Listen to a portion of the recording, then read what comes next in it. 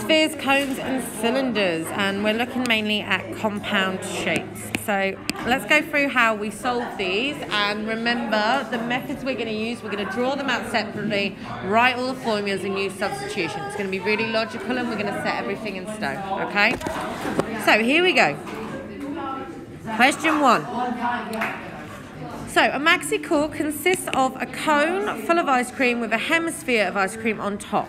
The radius of the hemisphere is 3, okay?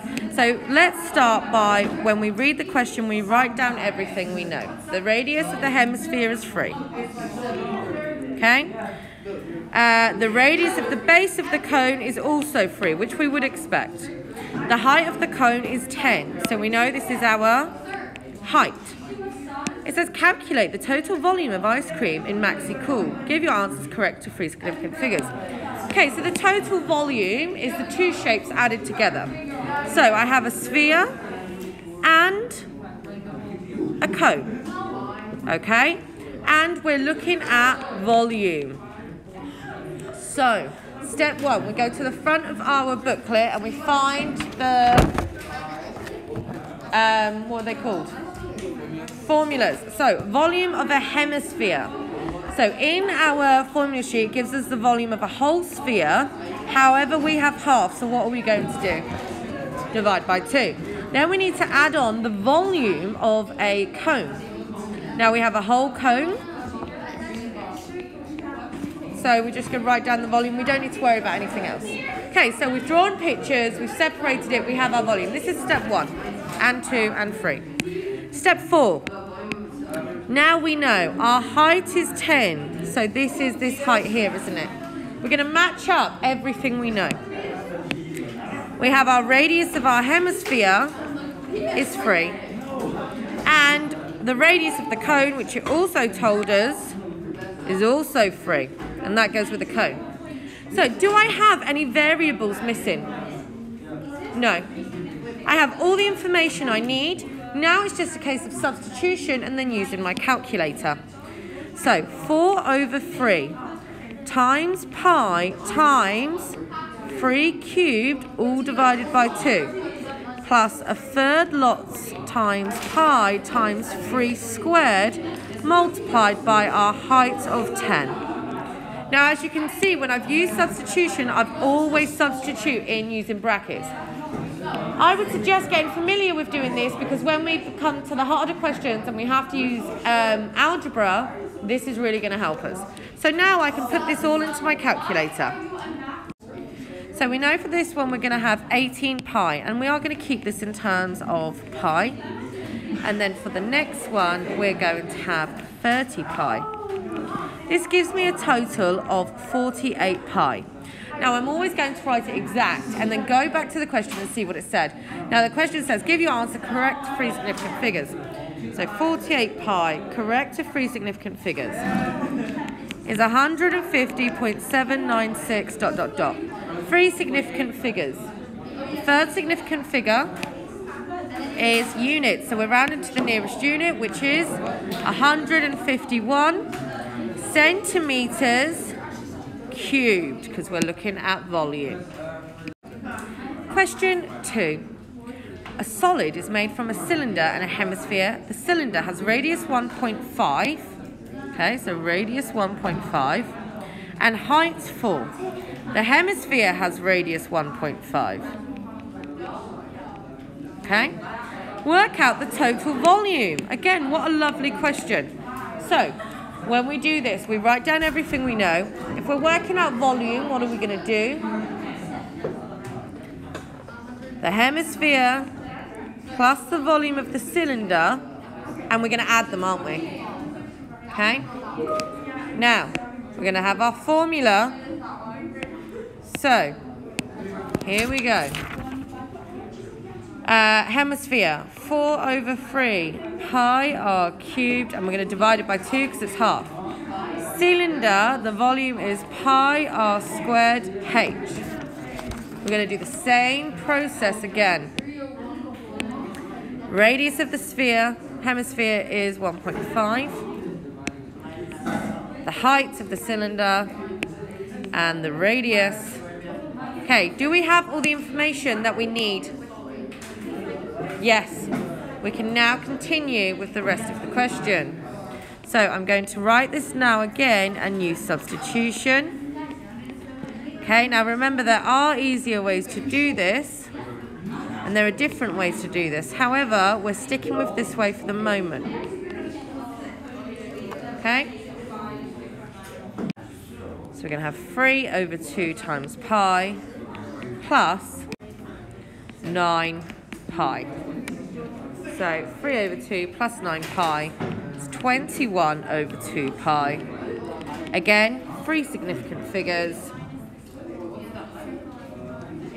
which is going to be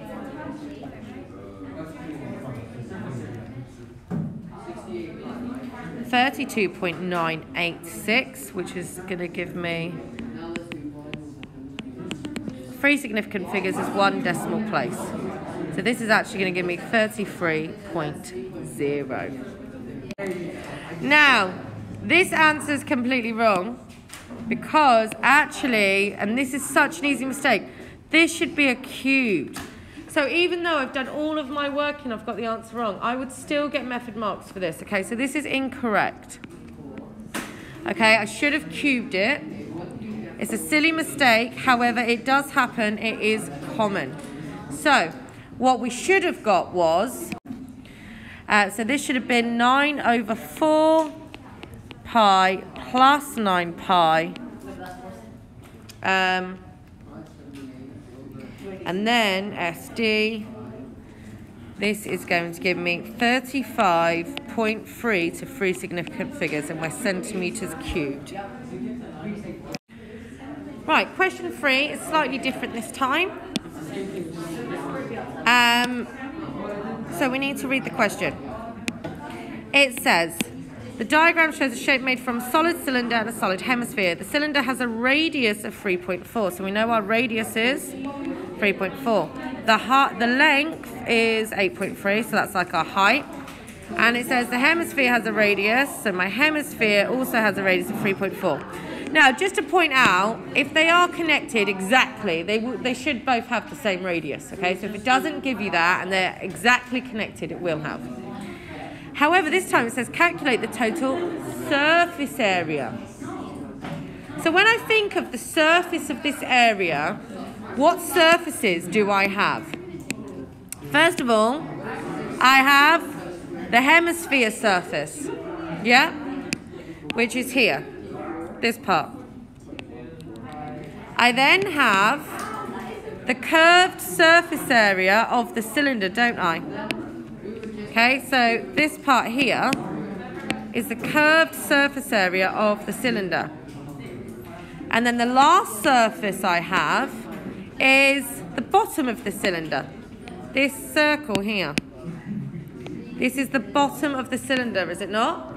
If you think about my surface, if I was to wrap around this, these are my 3 surfaces, my 3 faces of the shape. So, now we get surface area. Hemisphere surface area. The surface area of a hemisphere is given to me by 4 pi r squared is the surface area of the whole sphere. What do I need to do if I have half a sphere? Half it. Surface area of the curved face, we know, is our radius 2 pi r multiplied by our length h. And then area of a circle, pi r squared. So there we go.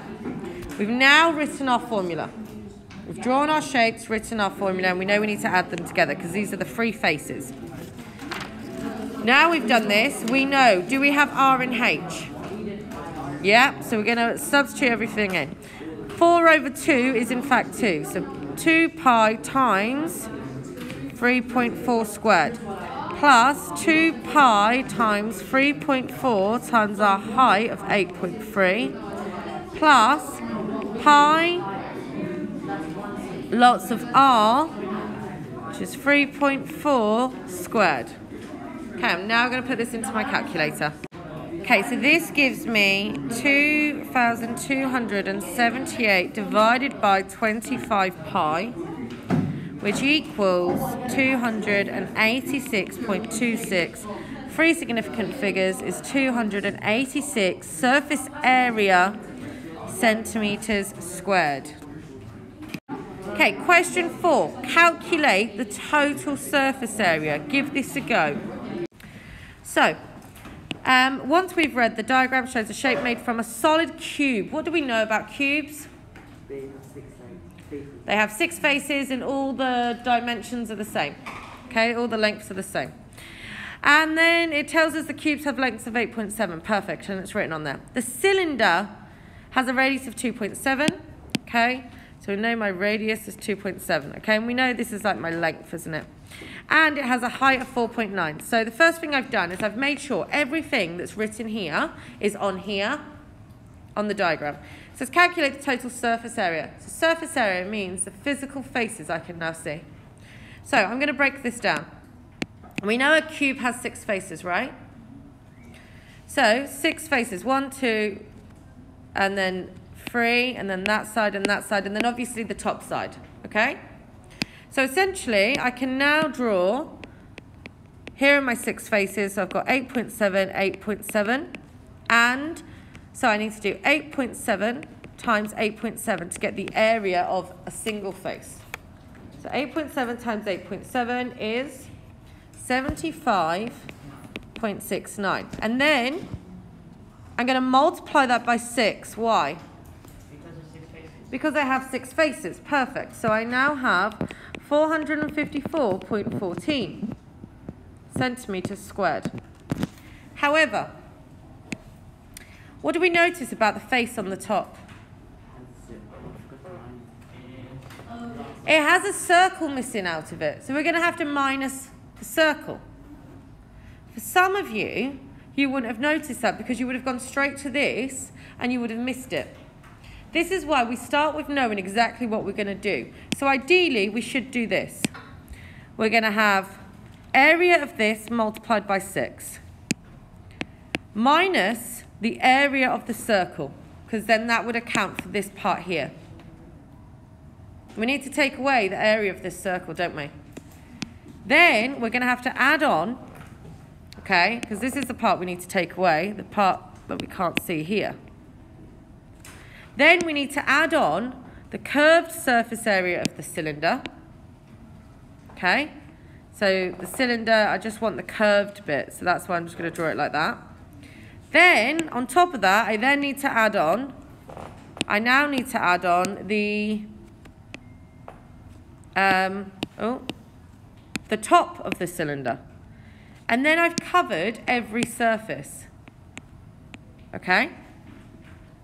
What we now find, guys, is without me even having to work out area of a circle, I can actually minus a circle plus a circle means I don't even need to use them. So, in actual fact, all I need is 6 lots of my rectangle plus the curved surface area of a cylinder. 6 lots of the rectangle we know is, not the rectangle, the square, is base times height times 6. Plus the curved surface area of a cylinder we know is 2 pi RH. Now, lucky for us, I've already worked out this here. So then we're going to have 2 pi RH is 2 times pi times 2.7 times 4.9. So this is going to give me 83.1265 ... I'm going to add it on to 454.14. So when I add the two together, so I'm going to have 454.14 plus 83.1265. I'm going to get a total answer of 537.266. 3 significant figures is 537. Surface area is centimetres squared. Okay, question 5. Now this one, I really like this style of question because this actually brings together why we've been doing our diagrams and number sentences and substitution. And this is why. First of all, what does anyone notice about the question?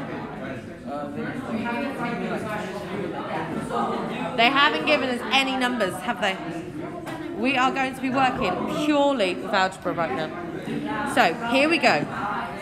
The cone has a height, h. Perfect. Have they written that on there? Yeah. And then it says the radius of the base of the cone. So the radius of the cone is 3 times the radius of the sphere. However, did they give us the radius of the sphere? Okay, so let's say the radius of the sphere is x then. The radius of the cone is 3 times as big. It's going to be 3x, absolutely. Okay, so we've written all the information down that we have, and the information we didn't have, we then started writing. And now it says, given that the volume of the sphere is equal to the volume of the cone. Okay, so these two volumes, the sphere equals the cone. And we're dealing with volume. So I'm going to go to the volume sheet. And we have a whole sphere. So volume of the sphere is 4 over 3 pi r cubed. And this equals the volume of the cone, which is 1/3 pi r squared h. So all I've done now is written this sentence in a mathematical way, diagrammatically, as well as a number sentence. It then says, find an expression for the radius of the sphere in terms of h. If we want an expression for the radius, what this means is, at the end of the question, it wants us to have r equals. Okay? Whatever we've decided our radius is, that's what it wants. It wants our radius equals something. So, step 1. We're going to highlight everything we know. The radius of the sphere we've written as x. So that's going to go here, isn't it? The height of the cone we've put in blue, so that's blue. And then the radius of the cone we've said is 3x, so that's going to go here. So can you see how I've now matched up the correct radius to everything? Okay, this is to make it easier for you to see. So let's start working this out. So 4 over 3 times pi times r, which we know is x cubed. I always substitute first. This equals 1/3 pi. What's our radius of our cone? 3x all squared multiplied by our height, which is in fact h. Okay, now I've written this number sentence. I can simplify both sides, okay? So we're going to get 4 over 3 pi x cubed equals 1/3 pi times. Now 3x all squared is in fact 9x squared times h. Okay?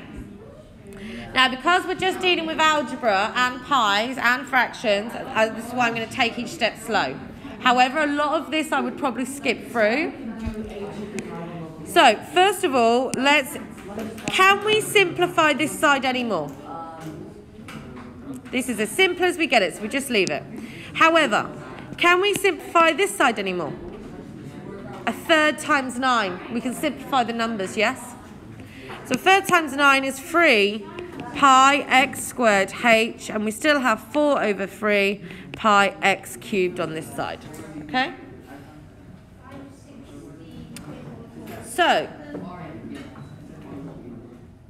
technically, this side is 4 over 3 times pi times x cubed, and this side is 3 times pi times x squared times h. They both have a factor of pi. So I can divide both sides by pi. So pi is now cancelled from both sides. And this only works because we're multiplying on both sides. Now, x cubed and x squared, I can multiply both sides divide both sides by x squared. So x squared comes away from here, and our x cubed divided by x squared is just x. So now I have 4 over 3x equals 3h. Now remember in the question we wanted our radius equals, and we'd already said it earlier, our radius is x, right? So we want x equals. So now how do I get x on its own? I'm going to divide both sides by 4/3. Or we could time both sides by 3 and then divide both sides by 4. However you want to look at it. So that means x equals 9/4h. And there is the final answer. So just to say, for those of you who struggled with this line going down, all I'm doing here is algebra manipulation. I'm dividing both sides, multiplying both sides. There are a few different ways to do this, okay? This is just one method. However, the other way you can look at it is if you've got this equals this, we want x equals. How would you rearrange this to get x equals? Question 6. The diagram. Question 6. The diagram shows two solid shapes, A and B. Shape A is made of a hemisphere and a cone. Shape B is a cylinder. For shape A, the radius is 36. The radius of the base of the cone is also 36. And the height is 53. For shape B, the radius of the cylinder is R. And the height is 2R. The volumes are equal to each other. Okay?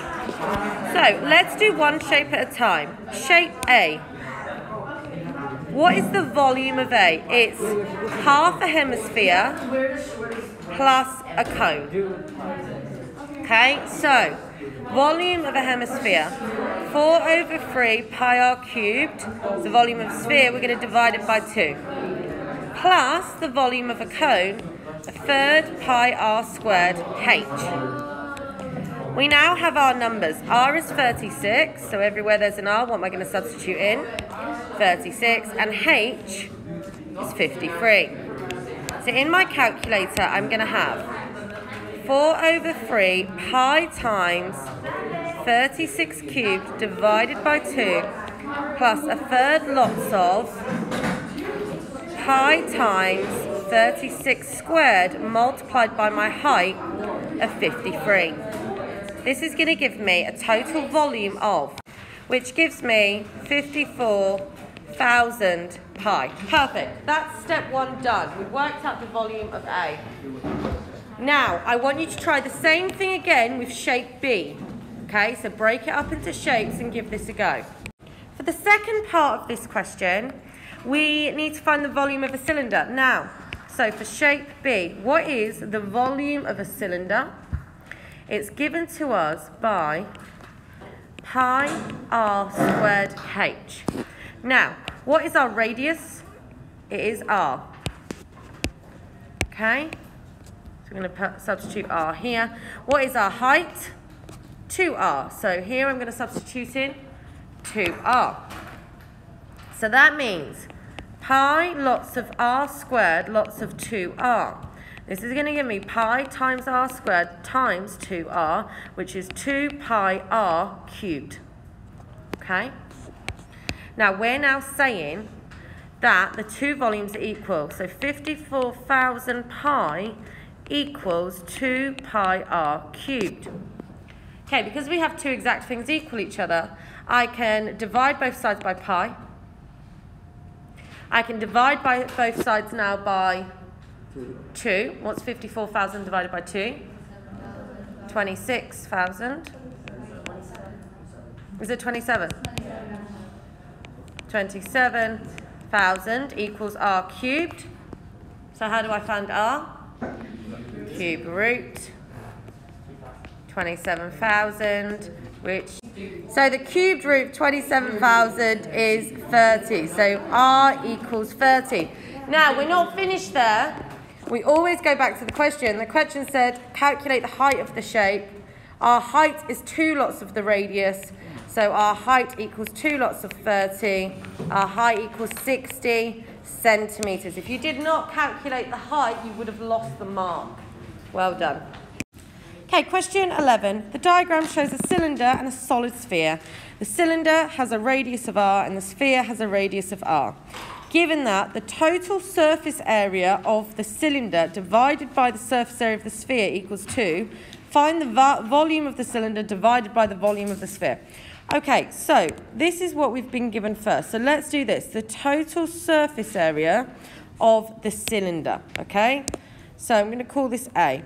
Surface area of a cylinder, we know is, this is H, this is R, and the volume is 2 pi R squared plus 2 pi R H. Now, they haven't given us any numbers, so we just know it's R and H. This is just the total surface area of the cylinder. Done. Okay, the next shape, let's call this B. The total surface area of the sphere, so remember this is A, total surface area of the sphere is given to us 4 pi R squared. Okay? Now, we know that the surface area of the cylinder, 2 pi R squared plus 2 pi R H divided by 4 pi R squared equals 2. If you write this, you're going to get 1 mark. And all we've done, we haven't actually done any mathematics yet, really, have we? All we've done is write formulas. Okay. Now, this is algebraic fractions. Now think about this. We can cancel a common factor from everything. So, how many terms do I have on my numerator? I have 2. I have this term and I have this term. Okay? And then you know when we are cancelling fractions, I have to have a common factor in each term. I've technically got 2 terms on my numerator, 1 term on my denominator. So, 2 pi r squared, 2 pi r h, 4 pi r squared, do they have a common factor? They all have a common factor of 2. Okay? So, if I divide everything by 2, I'm left with 1, 1, and this becomes a 2. Okay. Do they have another common factor? What do they have? Pi. So, I could divide everything by pi.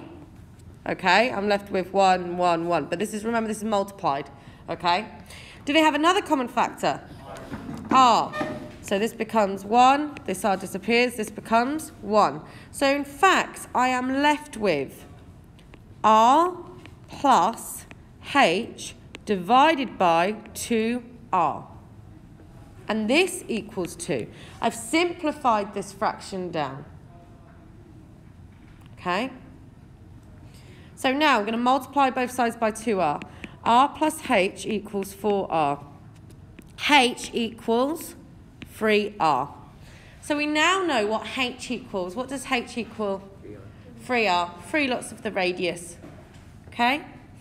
So now that we have that, we're now able to move on with the rest of the question. So now that I have what H equals, the rest of the question is easy because this is what we were missing earlier. The height equals now 3r. So now find the value of the volume of the cylinder. Volume of a cylinder is pi r squared times height divided by the volume of a sphere, which is 4 over 3 pi r cubed. However, we know what is our H equal to because we've just worked it out. We're going to get pi r squared lots of 3r over 4 over 3 pi r cubed. So now on my numerator, I'm going to have pi r squared times 3r is 3 pi r cubed over 4 over 3 pi r cubed. Now, how many terms do I have on my numerator? 1. How many terms do I have on my denominator? 1. So I can just do straight cancelling now. Okay? So, do they have anything common? What do they have? Pi. So I can divide numerator and denominator by pi. Anything else? R cubed. Okay, so you know this is leaving me with 1s. So I now actually have 4 divided by 4 over 3 is what's left. 4 divided by 4 over 3 is 4 times 3 over 4. Sorry. 3 divided by 4 over 3, which is 3 times 3 over 4, which is 9 over 4. So the volume is actually 9 over 4. It doesn't tell us centimetres. 9 over 4 units cubed. If it doesn't tell us the units, we can just write units cubed because we're doing volume, aren't we? Okay, so there we have it. Now, we've used algebra, we've used substitution, we've used algebraic fractions, and this cancelling method might be new to some of us. We are going to be doing this next week.